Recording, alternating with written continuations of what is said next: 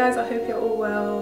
Welcome back to my channel. I'm so sorry that I have not been consistent at all with filming. As most of you are aware, I recently got married and the whole planning process for me personally was so stressful, so I couldn't imagine getting behind a camera to film. I just did not personally have the time. I know other people can balance it out, but for me it was just too much.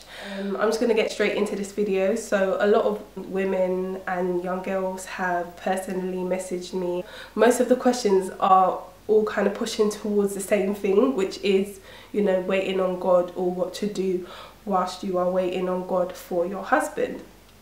So obviously I'm not a pro. Like, my whole journey to dating and getting married was not straight.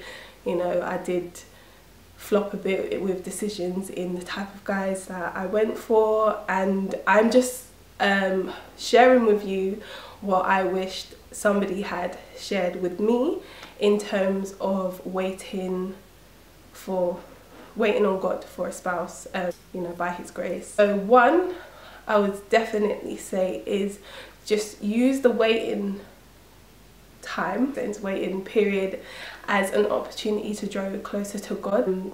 I personally loved my years of singleness. Obviously I love being married now, but I'm so grateful that, you know, by God's grace I was really truly able to enjoy the period of being single. I spoke to you guys in one of my previous videos, I'm happily single, how I was so obsessed with the idea of getting married that I didn't really appreciate my time with God.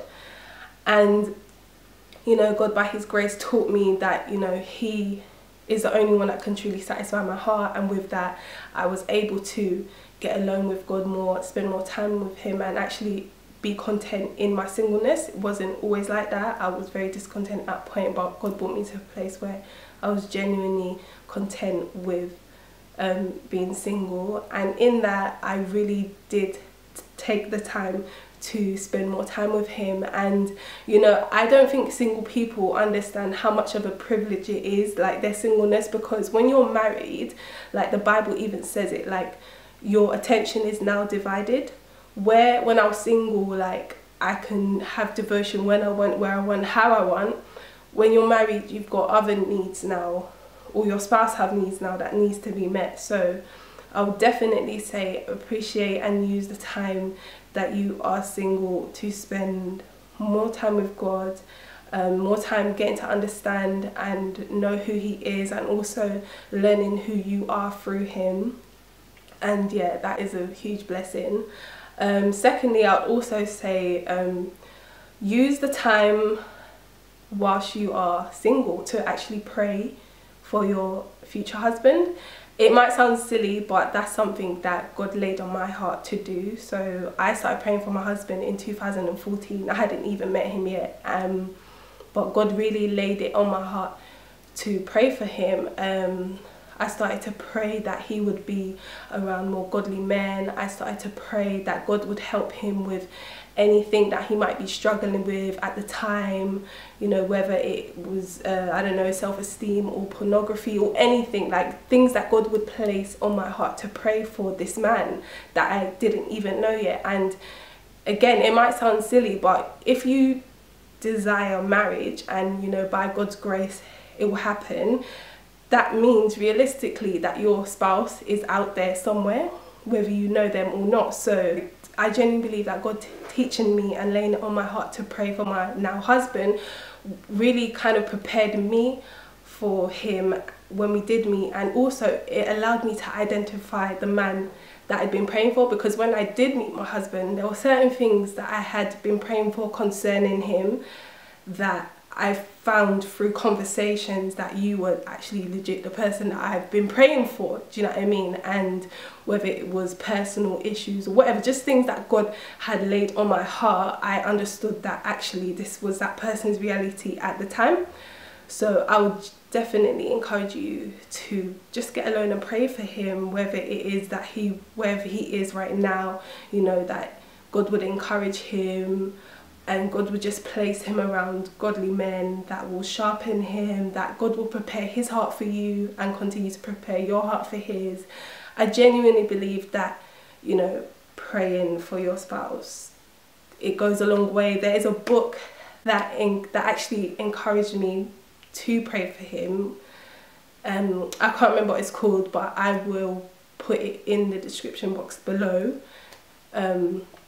But that was a really good book. It was about it was an account of two different women, a real life account of two different women who had been praying for their husbands, and just the whole journey and the process, and it was just so sick. But yeah, definitely read that book. Whilst you're single, I'd also encourage you to like just become a better version of yourself. Like I feel like a lot of us place this Proverbs 31 woman on a high pedestal, but you know, she's great, she's amazing, but what are we actually doing to kind of mirror her attributes as godly women? And I feel like I've said before in one of my previous videos, a godly man wants a godly woman. So if you're praying for a godly man, you yourself have to be that woman that is going to attract him. So definitely work on just becoming a better version of you in Christ Jesus as an individual as well. Like save more and just learn how to manage your finances and stuff like that. Being patient. I think patience plays a huge part in all of this, like the waiting process, because there were times where I was so impatient that I really could have settled and just ended up being married to somebody who's not saved. And that is the worst thing I believe you can do to yourself as a woman, as a child of God, is just totally missing God because of impatience. There's nothing wrong with waiting. Like the Bible says that he who promised is faithful, you know what I mean? Like God cannot lie. Like if he has placed a natural desire on your heart, I believe that by his grace, if the Lord tarry, that, and it was the will of God, that it will come to pass. So another thing I'd encourage you to do whilst you are waiting on God is not to compromise. I have personally been in a position where I've compromised because of the desire to get married, and you just end up in a really bad relationship that does not glorify God or whatsoever, and it's just not worth it. And I would just definitely encourage you to not compromise. And this is why I think praying for your husband helps, because when you know the qualities, the godly qualities that you are praying for in him, when you meet a man that does not meet these qualities, for example, just the basics of even being saved, then you just know, actually, this is not the person that I've been praying for. At the same time, this doesn't mean that we should just be unrealistic with our standards. You know, nobody's perfect, but I believe that when you know what you are praying for and the criteria of a man that you are praying for, then you will not settle for a man that falls short of things like that. For example, when I was praying for my husband, you know, I pray, I don't want a man who has anger issues. Do you know what I mean? If he has anger issues, then that's not for me, you know. And along the way, I met guys who had anger problems. So I instantly knew that God is faithful. That is not the person that I desire. You are not mine. So just things like that. Just not compromising, because it's just not worth it, because you might not see the fruits of your compromise now, but it will start to manifest itself as your relationship progresses. And yeah, just don't compromise whatsoever. Yeah, definitely do not compromise. It's not worth it, trust me. It's not worth it. I've never met a person who has compromised in their relationship or even dating that has said, yeah, they'd do it again. Most people, including myself, would wish they had never gone down that road. So do not compromise. It's not worth it. Yeah, just stay faithful to God, whether that is serving in your local community or church. Just stay faithful, stay serving, and just don't think too much about it. Like when you think too much about it, then any guy that kind of, you know, you meet, you just instantly jump on the bandwagon of, is this my husband? And it can be a bit scary, I think, to some guys, when especially they know that you're so on marriage. I think it can be a bit of a put off. And I'm saying that because me myself, I've been that girl.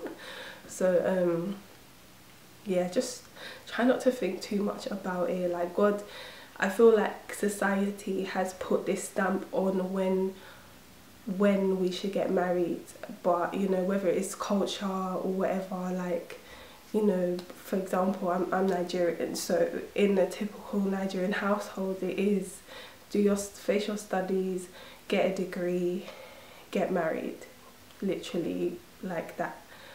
So by the time I was like 24, 25 and I'm not married, which by the way is still very young, you know, my mum, bless her, she's on my case. And I feel like we shouldn't allow those pressures to get to us, because that is a human notion of the time frame of how we should do things, but we forget that actually God is the one that holds time in his hands. So once you understand that concept of time, you're not going to fall into the trap of, you know, doing things in man's timing, but rather will trust God and actually believe in his timing and wait on it. And I'm so grateful that I waited on God's timing, because like I can't imagine being married to anybody else besides my husband.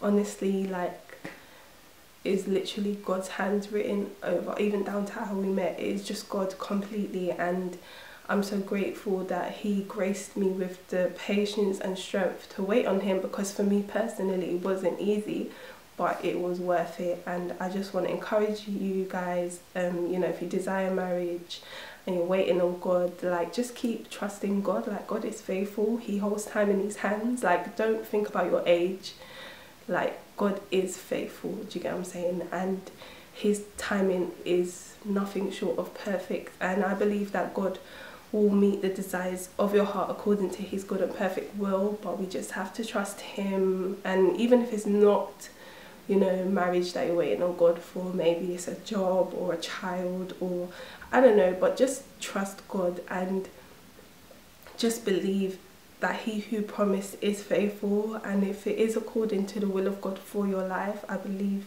that if the Lord tarry, it will come to pass. So we just have to, you know, bear that in mind. It's very easy, it's very, you know, easy to have unbelief, and I thank God for his words, you know, that even in our unbelief we can pray like, God, I believe, but help my unbelief. Right. I just want to encourage you guys, you know, just keep trusting God, keep waiting, and I'll see you guys in my next video. Bye.